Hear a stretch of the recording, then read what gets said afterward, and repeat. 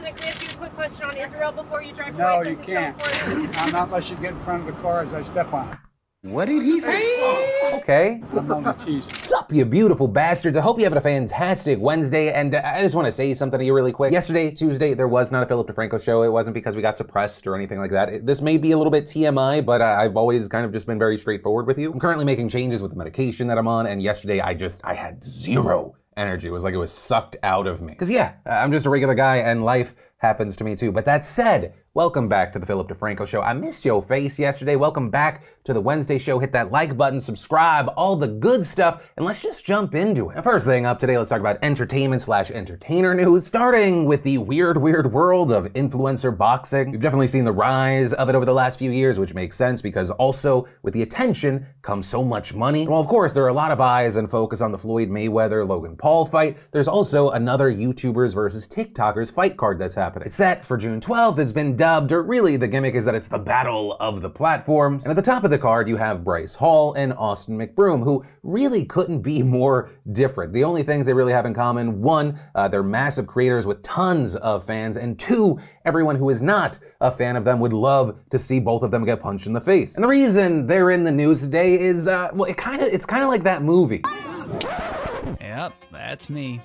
You're probably wondering how I ended up in this situation. Right, so the two ended up getting into a fight while they were promoting the match, but it's hard to even call it a fight. Bryce Hall charges Austin McBroom, kind of pushes him, but then gets pushed to the side, then everyone jumps on top. He then gets taken to the ground where we see just that amazing screenshot, and according to TMZ, a bottle ended up being smashed over someone's head at some point. But yeah, in general, it was a sloppy mess, and it made me think of that Bo Burnham song. Right, Art is Dead. I think the song's like 10 years old, but I listen to it once a week. It really hits on how we reward people for never growing, maturing, understanding, learning. And I mean, yeah, if you're hoping that it's gonna stop, it's not gonna, because I guess we could call it the asshole economy is strong. Also, on that note, we had Jake Paul in the news because boxing promoters have offered him a chance to fight for a world championship title if he agrees to retire from boxing if he loses. But, I mean, I doubt that Jake Paul takes the fight. He doesn't want to fight an actual championship level boxer. He wants to fight a manager at Arby's. Which, I mean, I don't really mean to disrespect Ben Askren, but there are probably some Arby managers that throw a better right hook than him. Then, in big news around Twitch, and it might be the company kind of turning a corner here. You know how there's been a rise of female creators streaming from hot tubs in their swimsuits? Well, while Twitch had been kind of keeping distance on this, saying, you know, we're monitoring the situation, they weren't really doing anything, but it appears as of yesterday that has changed, with one of the largest streamers taking advantage of this trend, Amouranth, tweeting, "Yesterday I was informed that Twitch has indefinitely suspended advertising on my channel. Twitch didn't reach out in any way whatsoever. I had to initiate the conversation after noticing, without any prior warning, all the ads revenue had disappeared from my channel analytics. And adding, this is an alarming precedent and serves as a stark warning that although content may not ostensibly break community guidelines or terms of service, Twitch has complete discretion to target individual channels and partially or wholly demonetize them for content that is deemed not advertiser friendly, something that there is no communicated guideline for." And there have been a lot of responses from the community, some thinking that this was the right move, others outraged. You also had the likes of Devin Nash tweeting, "People who are cheering about Twitch removing Amouranth's revenue will be real mad soon when their favorite streamer gets nuked for being a brand risk. If you think this stops at sexual content, think again." You even had creators like XQC, who has previously been critical of hot tub streams, saying that people should chill out until there's more communication from Twitch about this, also implying he thinks that this could be an issue for other creators, but then also adding this might have saved everybody from losing their ads. This might be a scapegoat for all of us. So he didn't really elaborate there. Then you had Joe Rogan in the news for the same reason Joe Rogan's always in the news. He said something on his podcast, that clip then later went viral on Twitter. You can never be woke enough. That's the problem. It keeps going.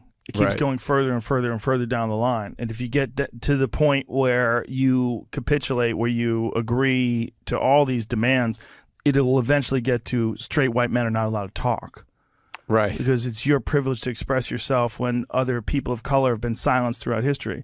It will be, you're not allowed to go outside because so many people were imprisoned for so many years. I mean, I'm not joking. No, I know. It really will get there. It's that crazy. Joe. Here's the thing. I disagree with the extreme that Joe Rogan went to. Like white men are gonna be in cages and their mouths are gonna be clamped shut. I think that is stupid, ridiculous. I think it feeds into white fragility, fear for white people that they're essentially being replaced, and that goes to a scary place. And while Joe Rogan has said— Don't listen to me, I'm a fucking idiot.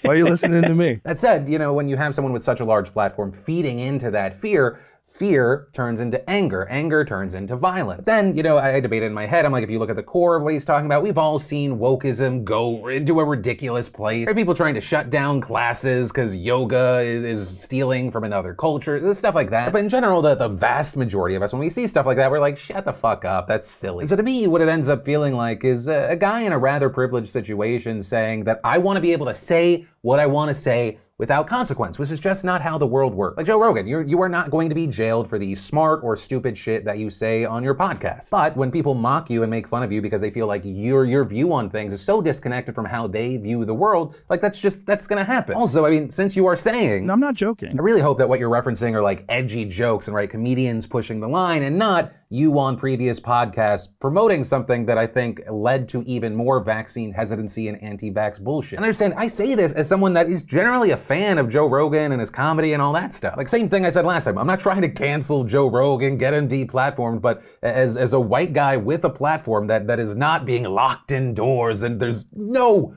risk of that, to another guy, another white guy with a massive platform, chill out, bro. And hey, I know that my opinion here is gonna get me some shit. I'm just so tired of seeing straight white dudes acting like the most persecuted fucking group in the world. Bro, the world was built for us. Allowing historically silenced voices to speak out and have platforms and be a bigger part of the conversation than they have been is not oppression. Even when, and I would argue, especially when those voices criticize people like you and me. And personally, what I've learned to do in those moments is shut the fuck up for a second, listen to why, and then navigate from there. I'm not always gonna agree, and actually, Joe, I think that where you're coming from is that you want more people to speak freely so we can learn from one another, but still, the victimhood feels strong there. But anyway, then, oh baby, if you are in the crypto market right now, you very likely took a hit. Right, so over the past couple of weeks, Bitcoin has been experiencing a rather significant sell-off. Right, last week we talked about Elon Musk saying that Tesla would no longer accept Bitcoin as a payment, something that sent it tumbling. But what we ended up seeing this morning was Bitcoin, along with almost all other cryptocurrencies, dropping even further. This, notably, happening after the People's Bank of China directed financial institutions to stop accepting crypto transactions and providing crypto-related services. And this because, according to that bank, digital currencies have no real value, with the bank saying alongside the China Insurance and Banking Commission, prices of cryptocurrency have skyrocketed and plummeted recently, and speculative trading has bounced back. This seriously harms the safety of people's property and disturbs normal economic and financial orders. Right, and so with this, you have some outlets speculating that this crackdown, along with China's previous crypto crackdowns, may just be another way to bolster the country's state-backed initiative for its own digital currency. Though, I mean, it is important to note that volatility is pretty much tied to Bitcoin's identity. Hell, I mean, just in the last 24 hours, Bitcoin has fallen from a high of nearly 44,000 to a low of around 30,000. Right, that's a plunge of around 25%. It's the lowest the coin's been traded for since late January. Meanwhile, you had Ethereum falling from around $3,500 to $1,900 over 24 hours, roughly a 45% drop. Dogecoin losing 55% of its value. Though, that said, all three have come back somewhat from their lows this morning. With this, you have a lot of people wondering what's going to happen next.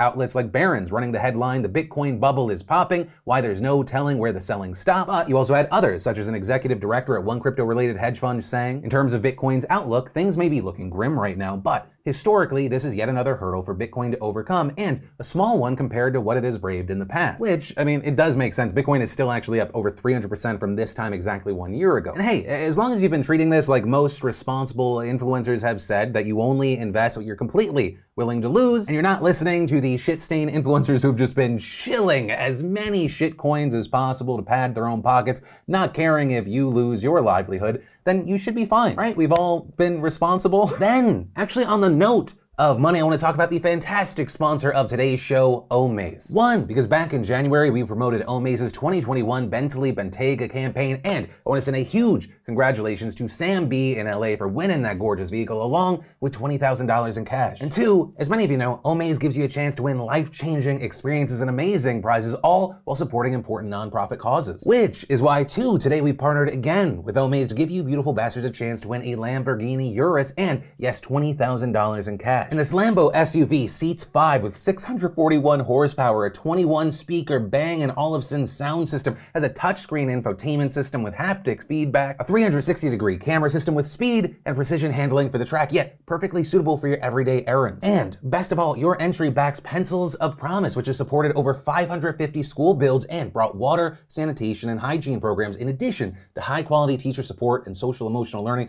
to more than 110,000 students across Ghana, Guatemala, and Laos. It's a total win-win, a chance to win a dream car while also providing life-changing access to quality education and sanitary conditions to students and families in need. So head on over right now to omaze.com/PhilDeFranco or just click that handy-dandy link down below for your chance to win and support this great cause. Then, in absolutely massive news, we should talk about how the Office of New York Attorney General Letitia James announced yesterday that it has expanded its ongoing civil probe of the Trump Organization into a criminal investigation. Right, since 2019, James has been running an inquiry into whether or not Trump and his company falsely inflated the value of their assets for loan and tax purposes. And that probe has run parallel to a criminal investigation by Manhattan District Attorney Cyrus Vance Jr., which launched in 2018 after Trump's former lawyer Michael Cohen pleaded guilty to campaign finance violations in connection to hush money he paid to Stormy Daniels. And Vance's probe is also looking into the same matters as the AG's, as well as an array of other possible financial crimes, including tax and bank-related fraud. And until now, those two investigations were separate, but as of yesterday, a spokesperson for the Attorney General's office issued the statement, "We have informed the Trump Organization that our investigation into the company is no longer purely civil in nature. We are now actively investigating the Trump Organization in a criminal capacity along with the Manhattan DA. This is highly significant for two main reasons. First, because while James's civil probe, which he will still continue conducting, could only result in fines and lawsuits, a criminal investigation can end with actual criminal charges. And secondly, the two offices cooperating together means they could share data and information. And that right there is especially notable because after years of legal battles, Vance's office recently obtained 8 years of Trump's personal and business tax returns, which reportedly has amounted to millions of pages of records. And notably here, former New York State prosecutors who spoke to the Washington Post told the outlet that it makes possible criminal charges way more likely than previously known. Though, as the Post notes, that doesn't mean those charges will definitely come or implicate the former president personally. Now, that said, as far as how Trump responded, he issued a lengthy statement today blasting the investigation, calling it corrupt, and adding, "There is nothing more corrupt than an investigation that is in desperate search of a crime. But make no mistake, that is exactly what is happening here." Then, as you know, we're seeing more and more states and places easing mask restrictions, especially if you're vaccinated. We're also seeing some states going to an even further extreme like Texas, where the governor there, Greg Abbott, signed an executive order yesterday that bans government entities and public schools from imposing mask requirements to prevent the spread of the coronavirus. And in fact, starting this Friday, any local government body that tries to implement a mask mandate can be fined up to $1,000 according to the order. Though, notably, there are some exemptions for state-supported living centers, government-owned or run hospitals, prisons, and jails. And as far as schools, they will be allowed to keep their protections until June 4th. But after that, quote, "No student, teacher, parent, or other staff member or visitor may be required to wear a face covering." With Abbott defending the move, saying Texans, not government, should decide their best health practices, which is why masks will not be mandated by public school districts or government entities. Right, while with this being Texas, there were a lot of people that were happy about this move, there were also many concerns. Some noting that Texas ranks in the bottom 15 out of all 50 states in terms of percent of population vaccinated, with around 30% of Texans fully inoculated right now. And there's also been a focus on the schools, right, because the school year is winding down right now. But you also have some massive school districts holding classes as well as public colleges holding graduation events. And those will be happening after the ban goes into effect, meaning that Abbott's order directly goes against guidelines from the CDC, which has advised that schools keep coronavirus mitigation measures, including masks, for the rest of this academic year, which is also why we saw a ton of the top teachers unions in the state condemning the move. But also, here's the thing, Abbott is not alone in this move, in this decision. Just last week, you had the governor of South Carolina signing an almost identical executive order banning mask mandates in schools and government. The week before that, you had Florida Governor Ron DeSantis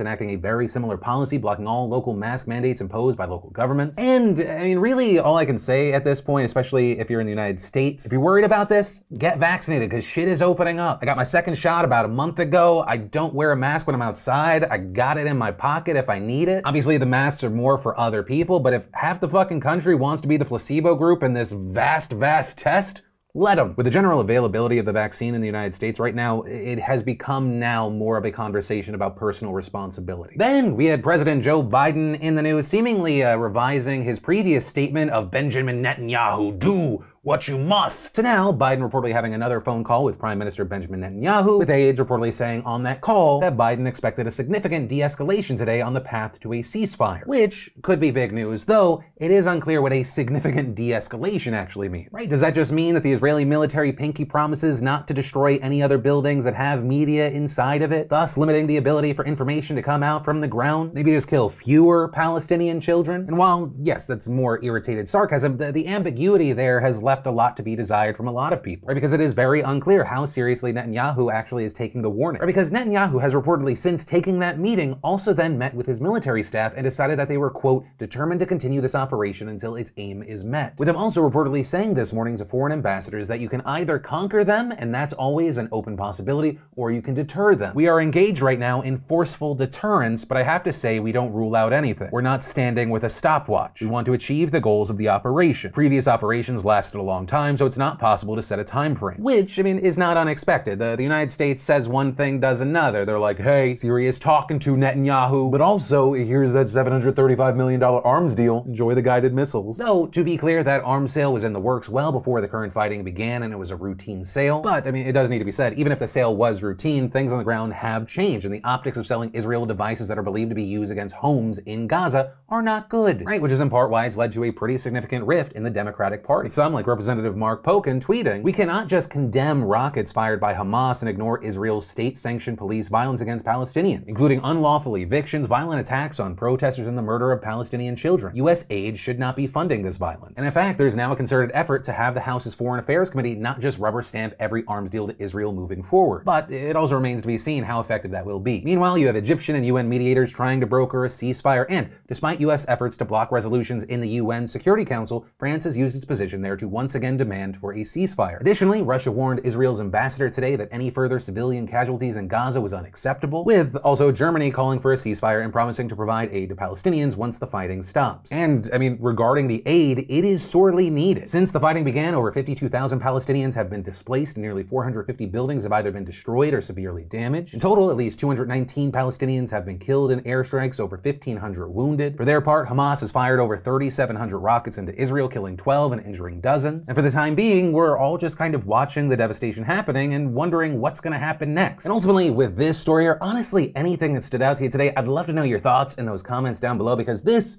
is the end of today's show. As always, thank you for watching, liking, subscribing, all the good stuff. If you're looking for more to watch right now, I got you covered right here or in the top links down below. But with that said, of course, as always, my name's Philip DeFranco. You've just been filled in. I love yo faces, and I'll see you tomorrow.